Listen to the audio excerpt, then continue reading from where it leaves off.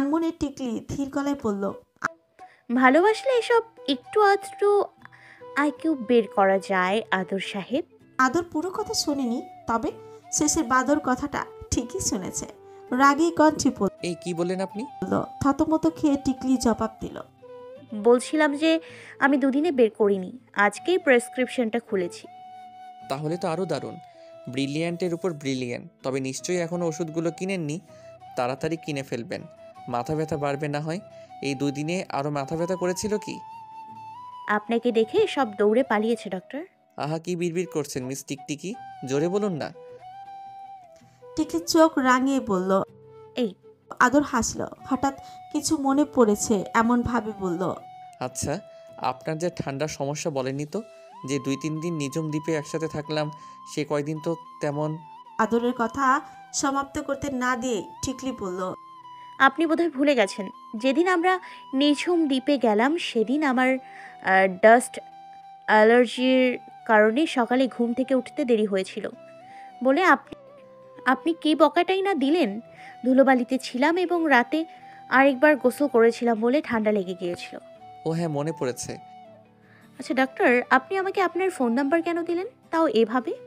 টিকলি ফ্রুকুচকে ঠোঁট টিপে প্রশ্ন করলো। আদর বিহ্বল হয়ে গেল, চেহারা হয়ে উঠল বিবর্ণ। এই প্রশ্নের কি জবাব দিবে? সে নিজেও জানে না কেন সে নাম্বার দিয়েছে। আদর কথা ঘুরাতে বলল, আপনি এত কার সাথে কথা বলেন টিকলি? আপনি এত ফোন কলে বিজি থাকেন কেন? আদরের কণ্ঠ কেমন জানি একটু অভিমানের ছোঁয়া। টিকলি বলতে চাইল, আমার ফোন কল বিজি থাকলে আপনার কি ডক্টর? কিন্তু আদরের ওই কোমল ললিত নরম কণ্ঠে সে অভিভূত হয়ে গেল। বলল, কোথায়? আমার ফোন কল তো বিজি থাকে না ডাক্তার। আপনাকে এই কথা কে বলেছে? আপনার মামা। চেম্বারে ঢোকার আগে আপনি কারোর সাথে কথা বলছিলেন, যার কারণে আপনার দেরি হয়েছে। টিকলি হেসে দিল, বলল, আমার এক ফ্রেন্ডের সাথে কথা বলছিলাম। আদরের ভ্রু কুচকে প্রশ্ন করল, ফ্রেন্ড? জি, বান্ধবী। আদরের বুকে কেন যেন স্বস্তির নিঃশ্বাস ফেলল। বড্ড ক্লান্ত গলায় বলল, ঘুমাবেন না? আপনি বাড়ি যাবেন কখন? দেখি, বাড়ি যাওয়া খুব প্রয়োজন। ওদিকে আর্দ্র অ্যাক্সিডেন্ট করেছে। আল্লাহ, কিভাবে? Bike accident. দেখেন না কেমন তিরিং বিরিং করে সব সময়। পায়ে অনেকটা ইনজুরি হয়েছে, হাঁটতে পারছে না। ইস, একটু দেখে চলবে না? আজকে টায়রাও অসুস্থ হয়ে পড়েছে। কিভাবে? ওর তো হেমোফোবিয়া আছে।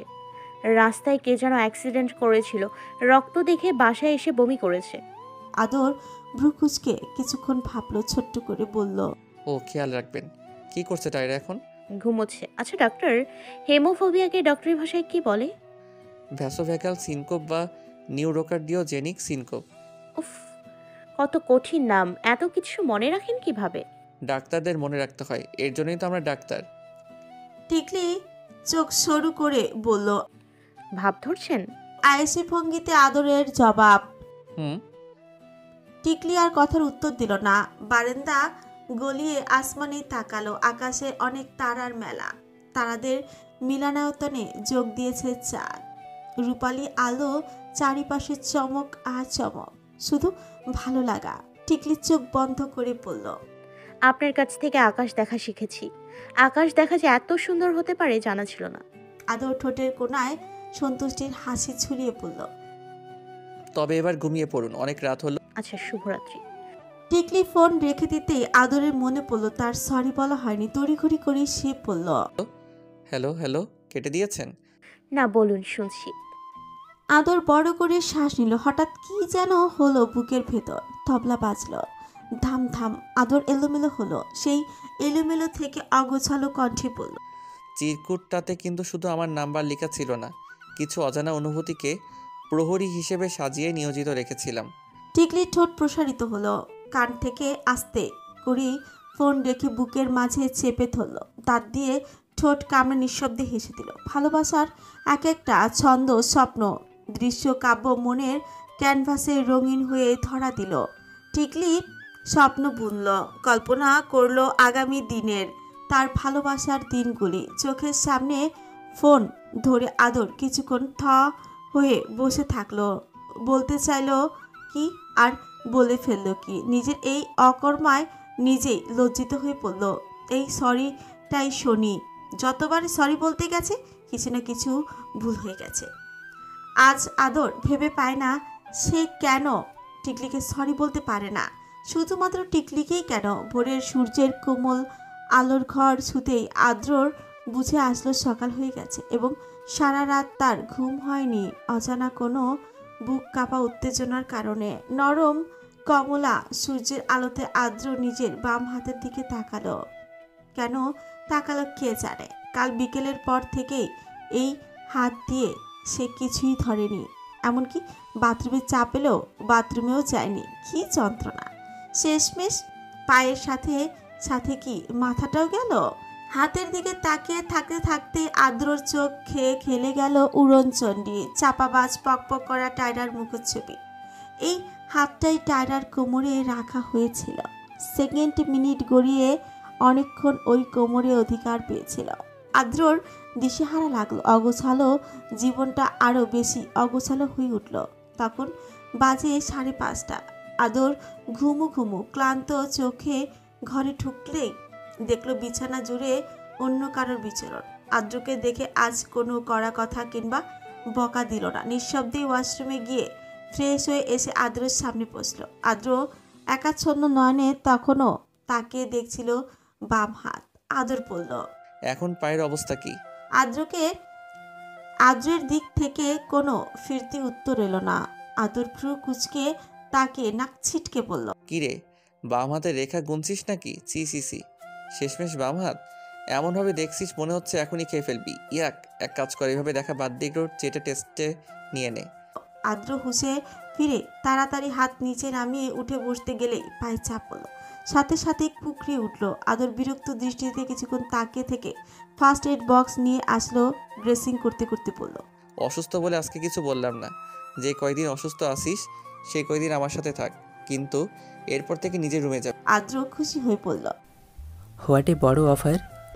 সকাল 10টা বাজতে বাড়িতে আগমন ঘটল নিভার।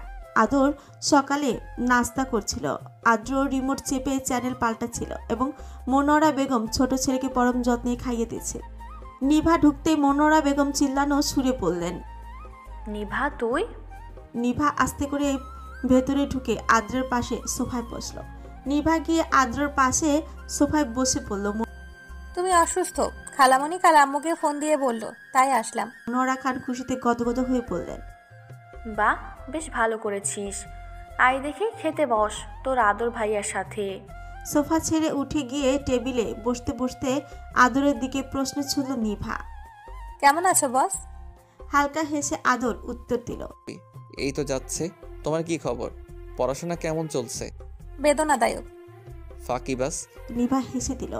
আদর টেবিল ছেড়ে উঠে দাঁড়িয়ে পড়ল। তবে থাকো, আমি যাই, আমার দেরি হয়ে যাচ্ছে। মা, গেলাম, খোদা হাফেজ। রান্নাঘর থেকে মনোয়ারা খান জবাব দিলেন, সাবধানে যাস বাবা, গিয়ে মাকে ফোন করতে ভুলিস না। খাবারের প্লেট নিয়ে নিভা আদ্রর পাশে এসে আবারও বসলো। টিভি দেখতে দেখতেই এক সময় খাওয়া শেষ হলো। নিভা বলল, সাথে যাই ভাইয়া? একা? আদ্র প্রশ্ন করলো ফ্রুকুচকে। তা নয়তো কে যাবে? তুমি তো পা ভেঙে বসে আছো। দরকার নেই, 3 তলায় ব্যাচেলর ভাড়া দেওয়া হয়েছে। এ মা, কবে? এই তো 3 মাস আগে। তুই তো প্রায় 6 মাস থেকে আমাদের বাসায় আসিস না। তোমরা যাও। সোফা হেলান দিয়ে বসে আদ্র হাই তুলে বলল, না, আলসেমি লাগে।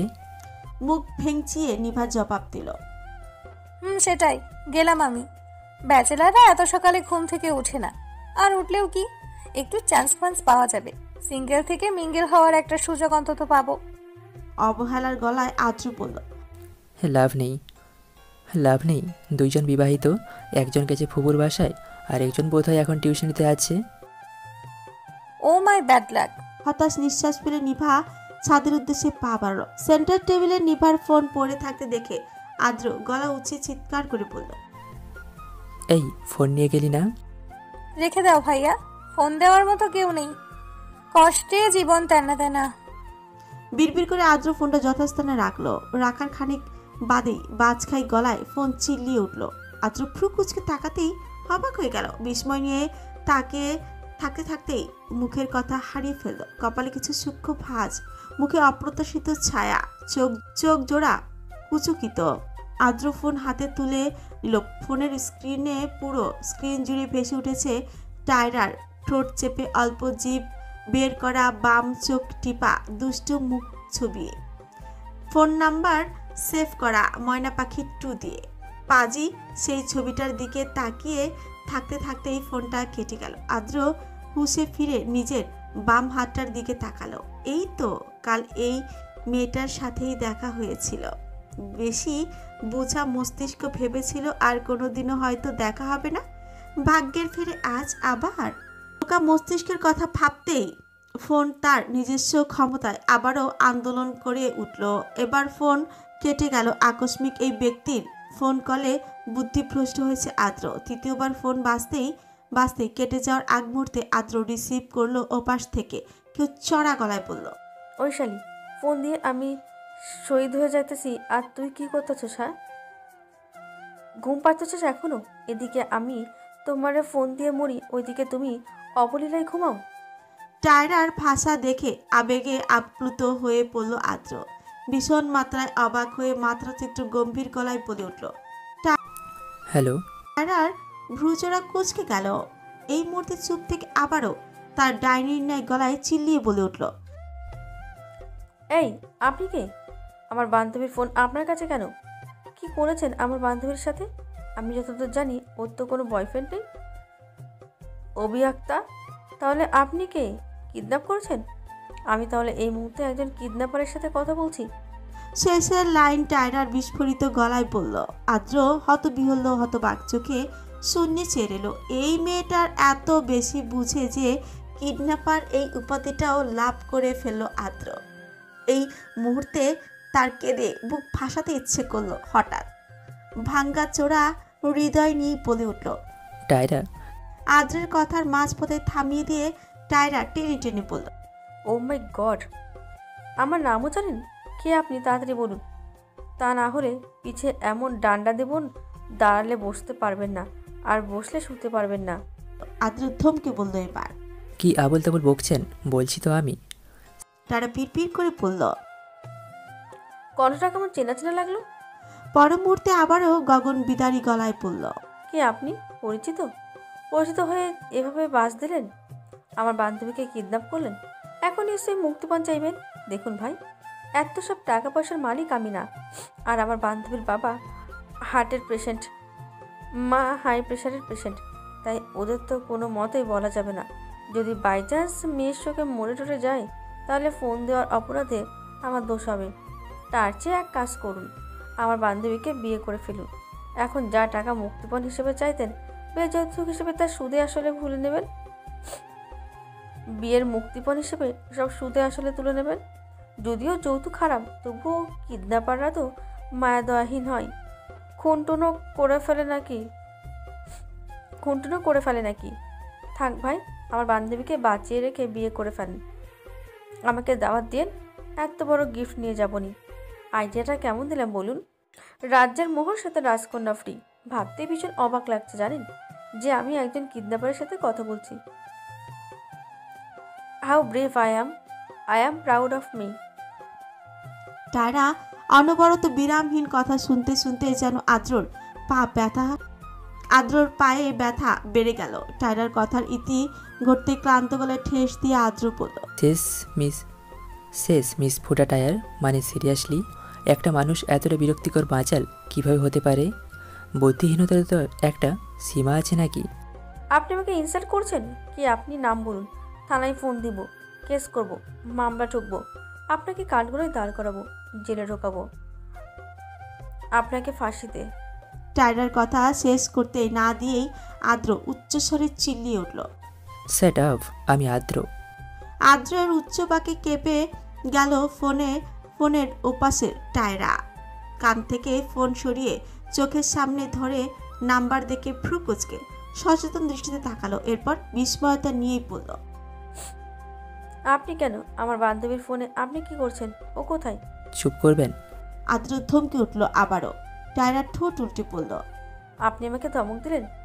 আদ্র চোখ বন্ধ করে দীর্ঘশ্বাস ফেলে, এই মেয়ের পাকনামিতে রীতিমতো মাথা ব্যথা ধরে গেছে।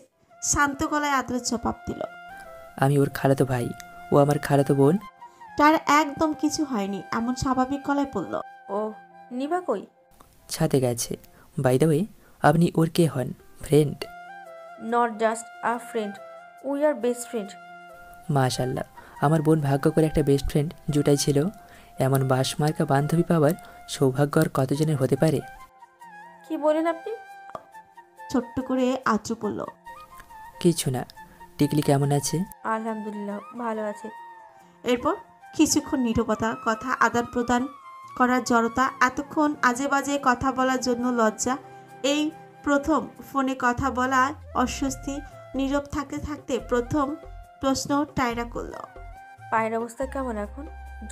যেমন দেখেছিলেন তেমনি। যত্ন নেবেন, হেলাফেলা করবেন না। রাখছি, নিভা এলে ফোন দিয়ে বলবেন। আচ্ছা, আল্লাহ হাফেজ। আল্লাহ হাফেজ। আরে আরে কই যান? ভিডিওতে একটা লাইক তো করে দিয়ে যান। একটা ভিডিও বানাতে আমাদের অনেক কষ্ট হয়, আপনাদের একটা লাইক একটা কমেন্ট আমাদের ভিডিও তৈরি করতে অনেক উৎসাহিত করে। গল্পটি ভালো লাগলে চ্যানেলটি অবশ্যই সাবস্ক্রাইব করবেন। ধন্যবাদ সম্পূর্ণ ভিডিওটি দেখার জন্য।